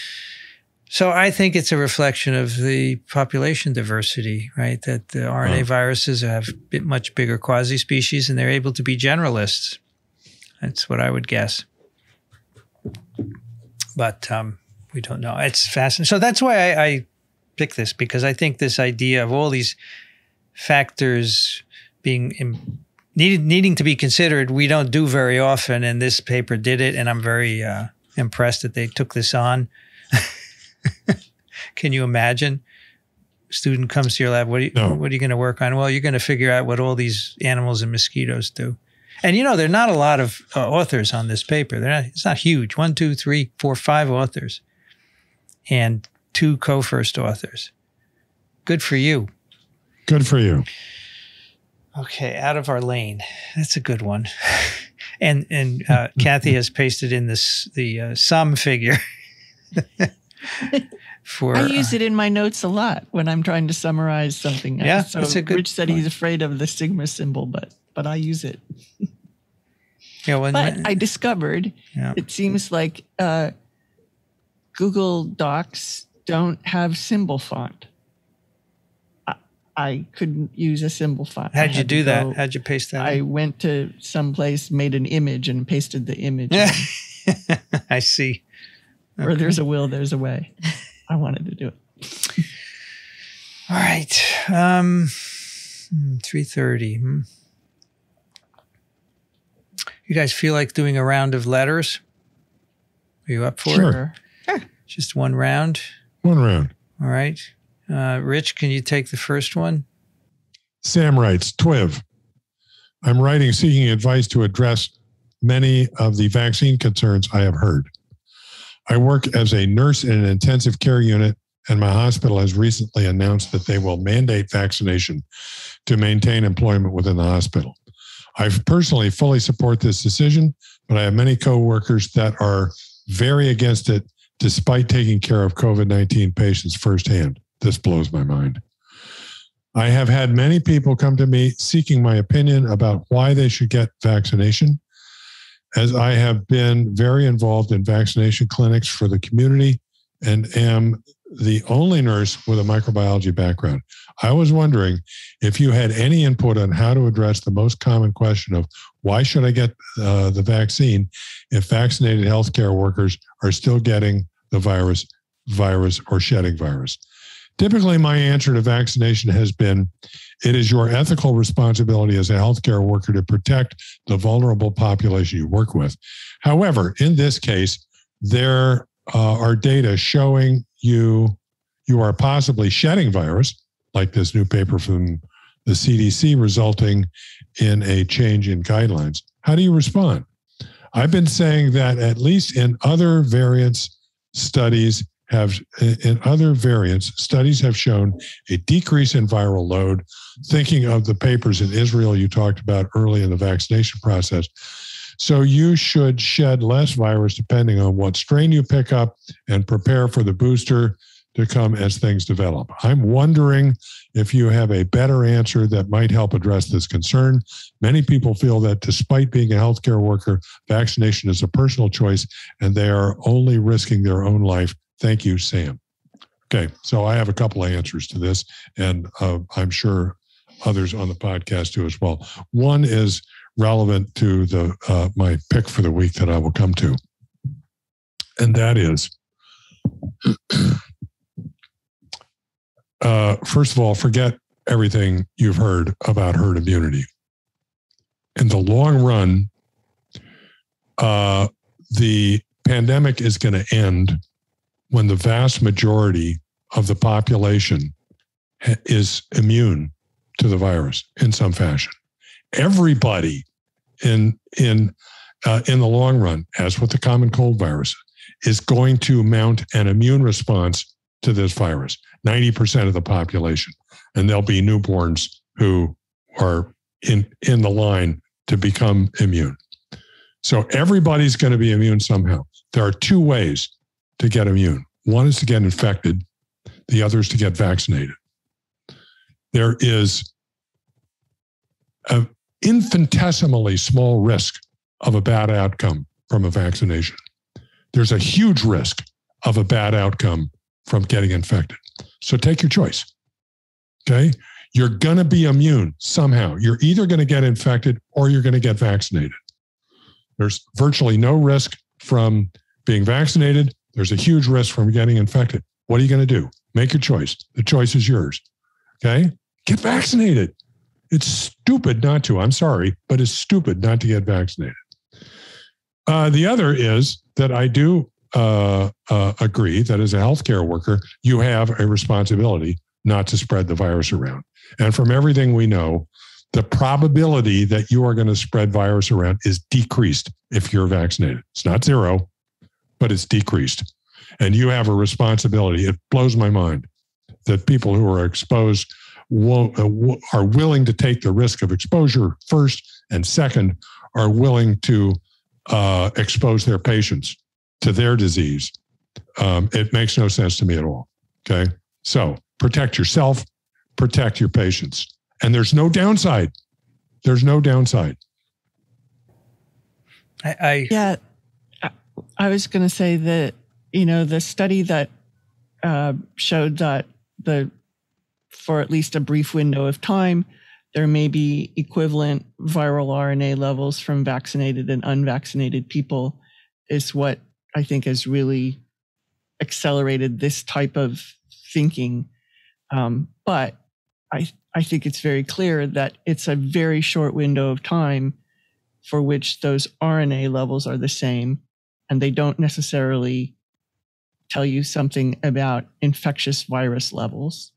And so I think that's important. And, there's lots of things that we do in society that protect others. Not driving drunk, for example, even behaving traffic signals, stop signs and stoplights and things like that. And when we don't, that causes problems. And so I don't know if you can make some kind of analogy that would help your healthcare worker colleagues to see it that way. That might be an answer. I don't understand why they don't want to be vaccinated. Well, I guess I'm told it's about my personal choice. I want to choose. I don't get it. Why you wouldn't choose to protect others, right? Well, Right. plus the smart choice is to get vaccinated. This last sentence is really revealing. They feel it's a personal choice and they are only risking their own life. No. You're not risking your life by getting vaccinated. You're risking your life by not getting vaccinated. Right. Okay. It's backwards thinking. Well, and to do the traffic analogy, you could be risking your life if you run stop lights or stop signs, and you are also protecting others if you obey them. So, yeah, it boggles the mind.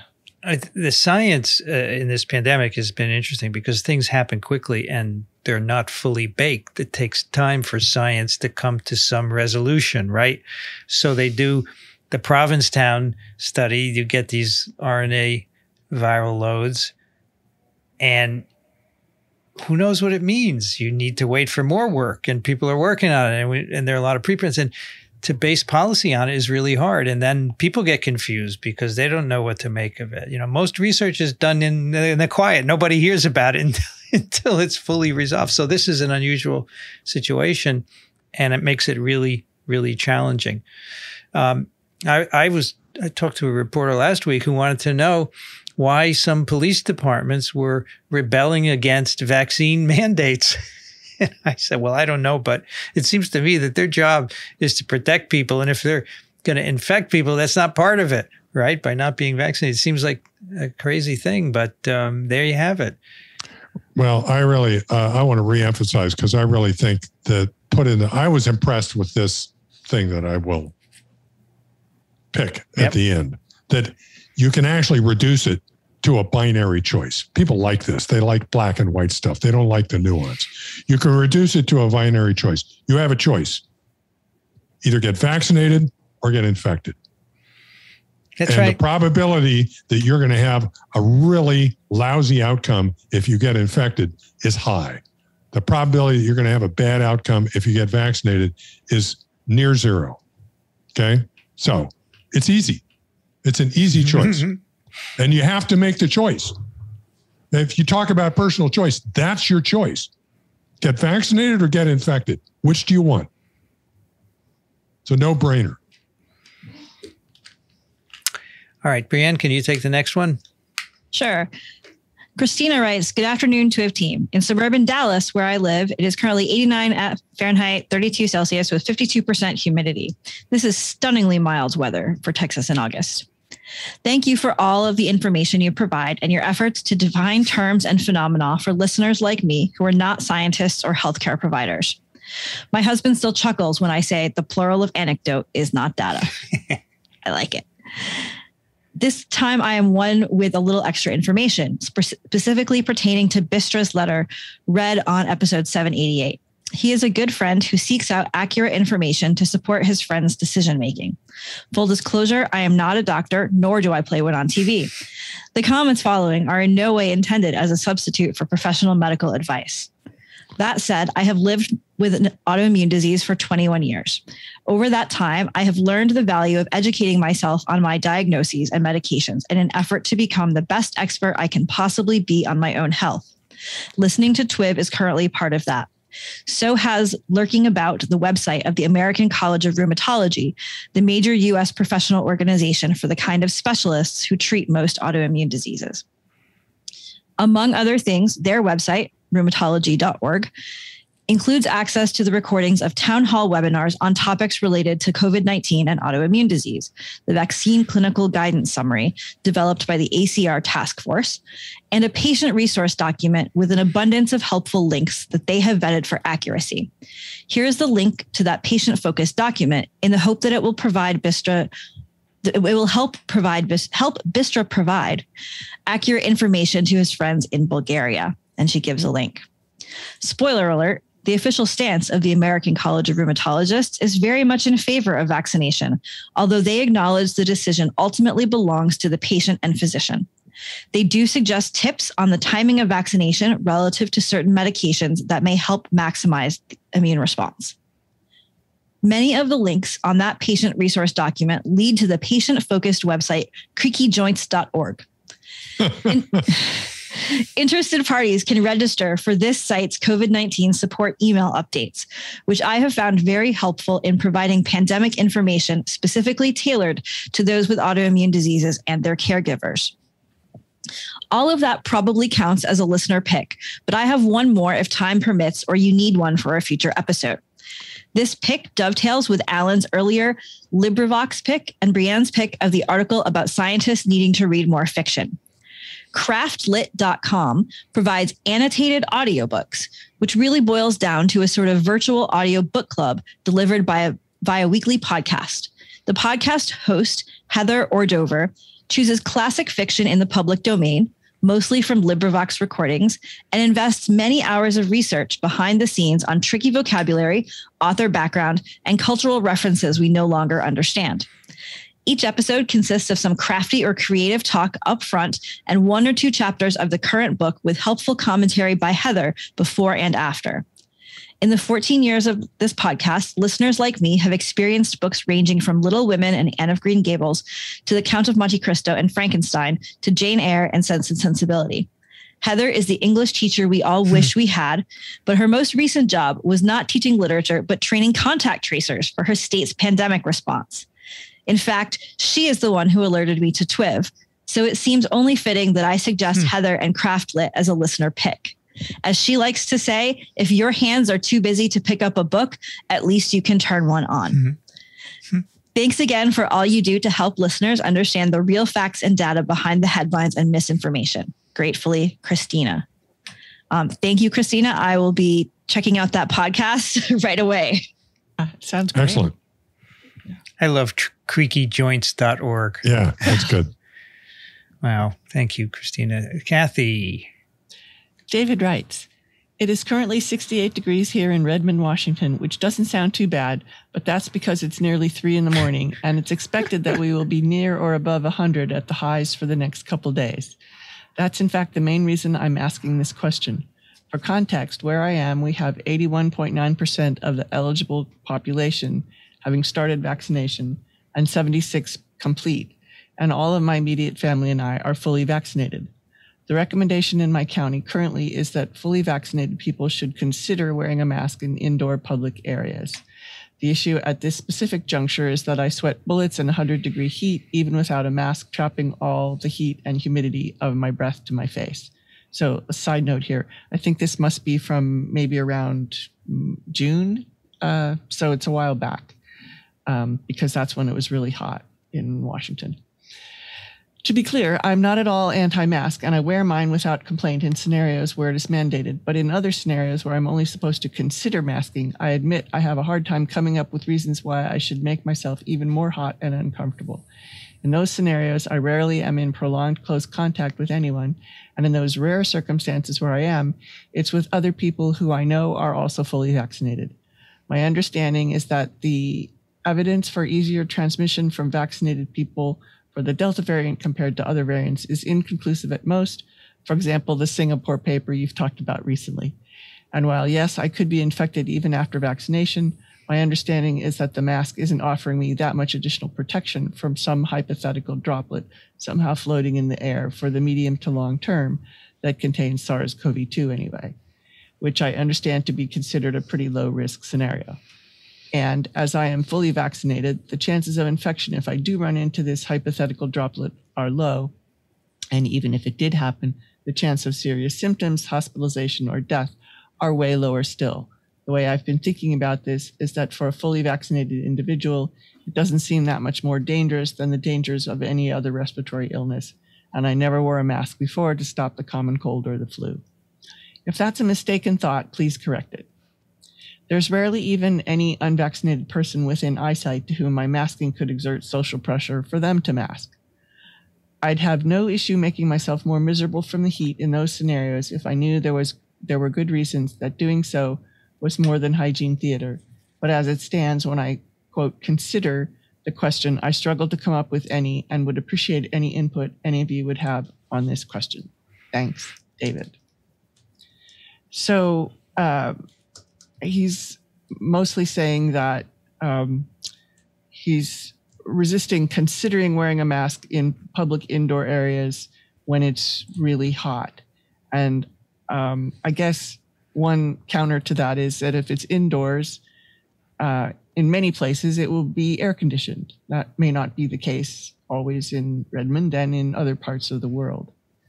And, the guidance has somewhat changed in the intervening time, I think during the month of July, that indoors, it's probably a good idea to wear masks. If anything, as always, it's 80% to protect other people and 20% to protect yourself.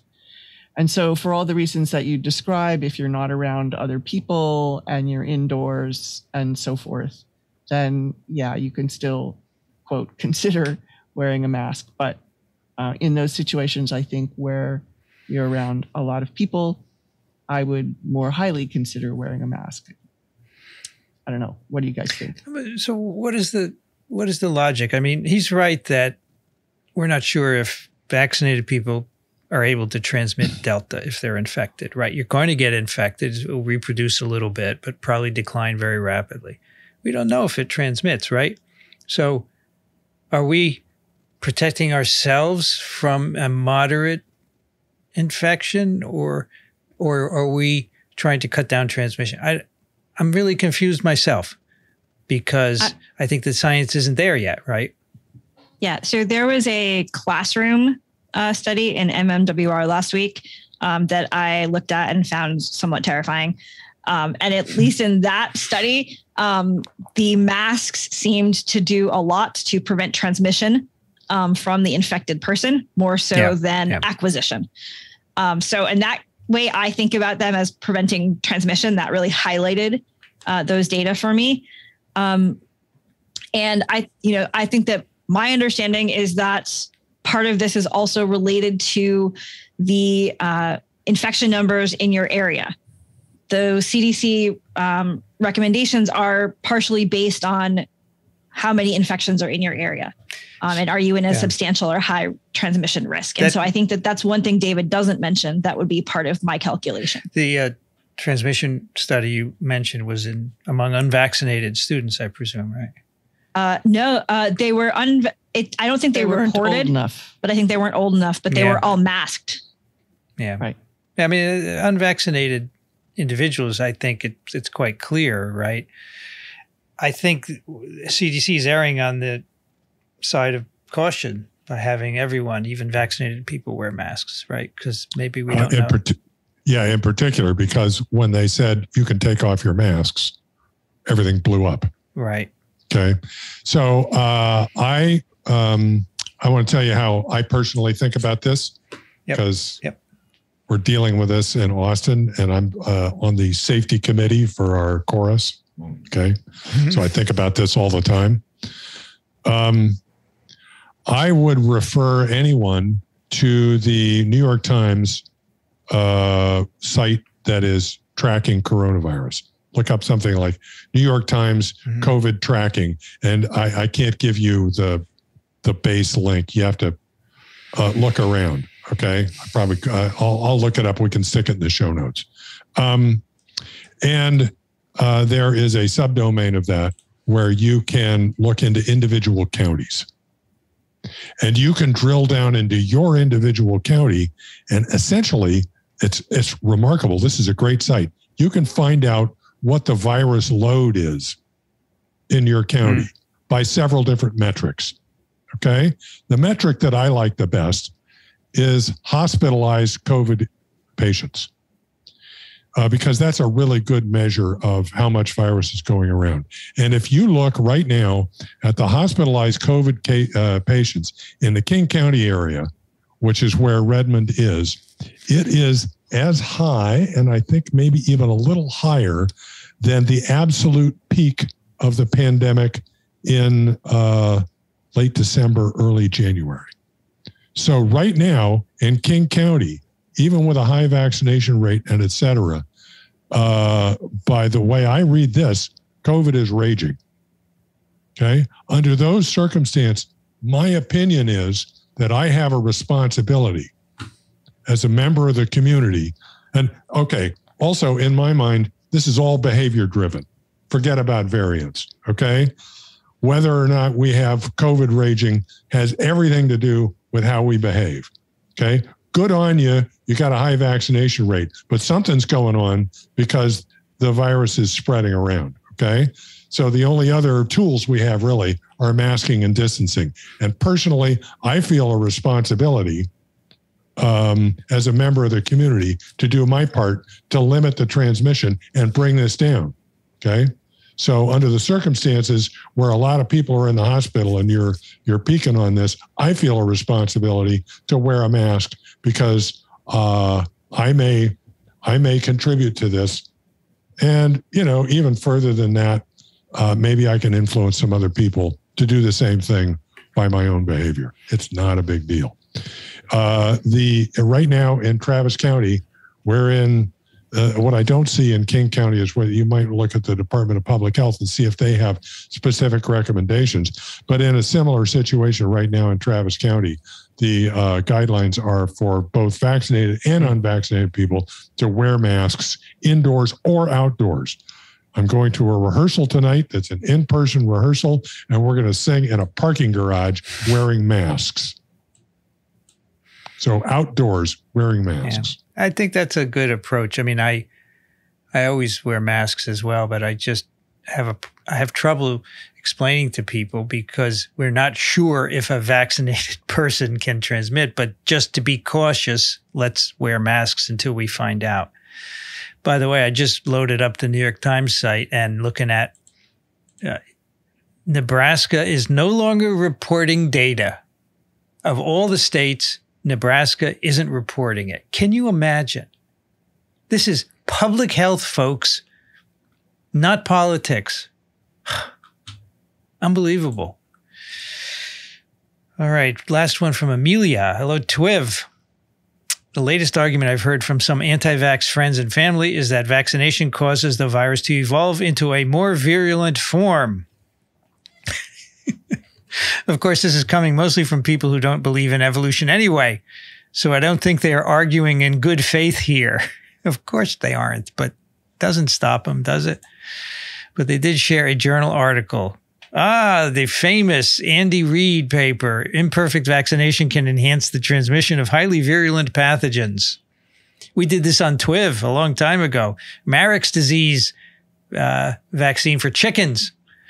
In this work, they show that leaky vaccines result in increased virulence. Leaky is such a wrong term. It results in increased virulence among the unvaccinated using chickens and Marek's disease virus. It's commonly reported in the news, especially, quote, news, unquote, consumed by anti-vaxxers, that the SARS-CoV-2 vaccines do not prevent vaccinated people from getting infected and transmitting the virus to others. The authors also claim that most human vaccines are sterilizing. In discussions about the SARS-CoV-2 vaccines, I've heard claims that it's remarkable that they do reduce infection and transmission. Questions here. 1, are human vaccines usually able to prevent infection and transmission as well as disease? So, as we have said multiple times, most human vaccines do not prevent infection.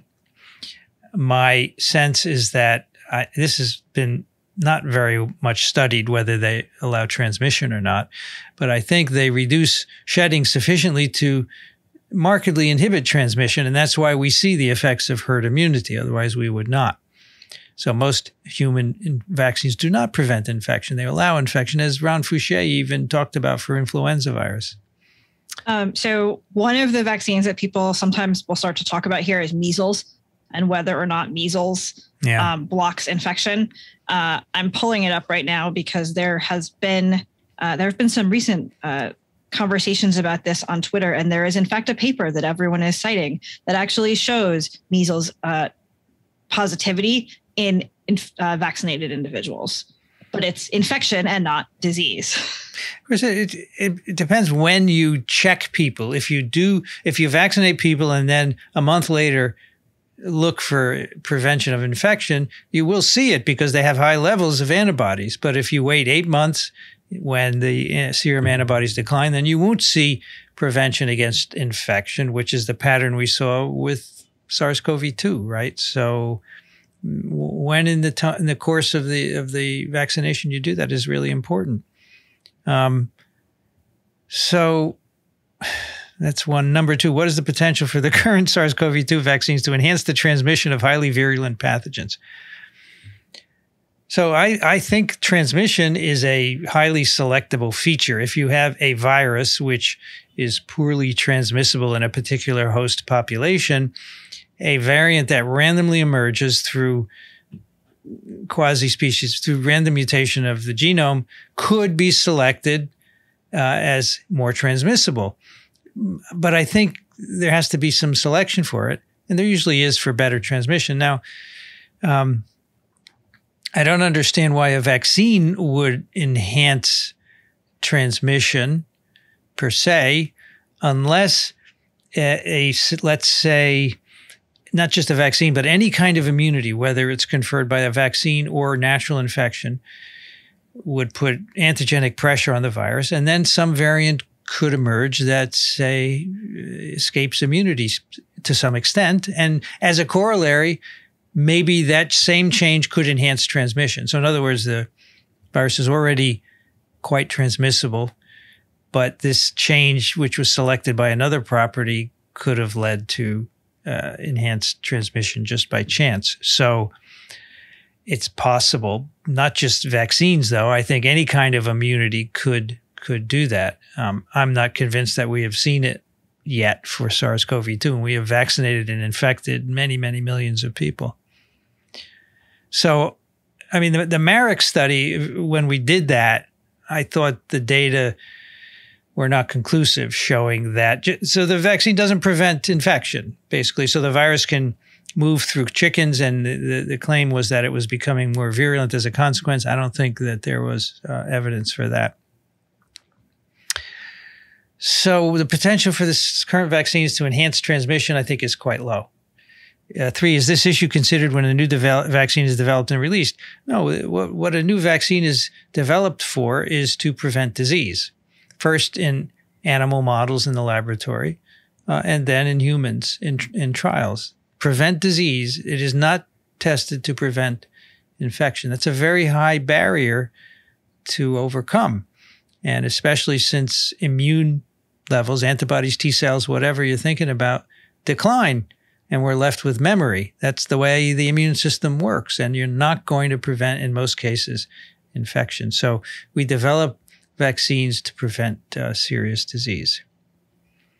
So to use this paper as a reason not to get vaccinated is quite disingenuous, but that is not a characteristic that these individuals care about anyway. Of course, in the end, one solution is just to get vaccinated if you can. I'm still impatiently waiting for vaccine authorization for my toddler and encouraging everyone I know to get vaccinated. Thank you for keeping us informed, Amelia. Just get vaccinated, as Rich said. I mean, you can do all kinds of mental gymnastics and find any paper you want, but there's no downside to getting vaccinated. And if you think it's your right to choose, okay, just choose to get vaccinated. Why not? I don't know why you wouldn't do that. All right, do it for yourself. Let's see. Do it for yourself. Brienne has pasted in I have pasted in the link that has been getting quite a lot of discussion as the example that even measles does not give you, the measles vaccine does not always give you sterilizing immunity. Yeah, well, I think that's it allows infection. Yeah. And I pasted in here right above the email below Kathy's little sum sign, the New York Times site. Okay. That's titled Coronavirus in the U.S. Latest Map and Case Count. You have to scroll down on that to get the county trends. And when you get to your county, it just gives you a one-line summary, but you can click on the county, and that gives you inside the county all sorts of data. Okay. So this is a wonderful resource. I'm really it's good. Grateful for these guys for doing this because it's all very accessible. All right. Let's do some picks. Brianne, what do you have for us? I have something that made me think of everyone's enjoyment of plaque assays and other virology techniques. So this is an article called "This Microscopic Video Shows the Coronavirus on a Rampage." If I was pedantic, I would say the video is not microscopic. You're absolutely right. But so this is a video of SARS-CoV-2 infecting cells. Specifically, these are some bat cells, where you can actually watch the virus killing the cells. This was part of a video competition from Nikon. And it won honorable mention. I know we've talked about different photography competitions before. And it's just amazing to watch this time lapse of this monolayer of cells being pretty well destroyed by this virus. Yeah, it's just like the video of the plaque assay, right? Yeah. And we waxed about that years ago, and people said, "Oh, you're such geeks," and now it's in the New York Times, a similar. But look how cool it is! It's great, and we always thought it was great, and now people are getting it. Right? It's fine. So what's the red here? So the red is, let me see it. The red is actually a dying cell. Okay. So that's apoptosis or something like that. Yeah. Okay. So you're not actually seeing virus. You're seeing the cells die. Right. Exactly. This is for your TWiV folks out there. You hear us talk about cytopathic effect. That's what this is. Cyto, like cell. Patho, not good. Cytopathic effect. Yeah. Even pathos is not good. Kathy, what do you have for us?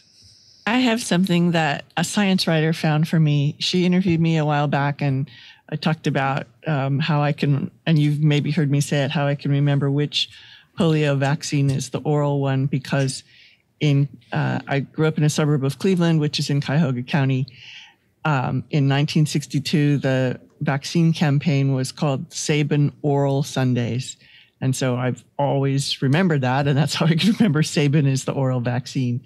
And so she picked up on that and found this brochure that was given out at the time in Cuyahoga County, questions and answers about Sabin oral Sundays. And it tells about, on 2 Sundays you get type 1 vaccine, and just all about it. And it's just was really cool. I was really grateful that she found it. And it's just interesting to see how a vaccine campaign was carried out in 1962, at least with respect to this area of Cleveland and the Sabin Oral Sundays brochure.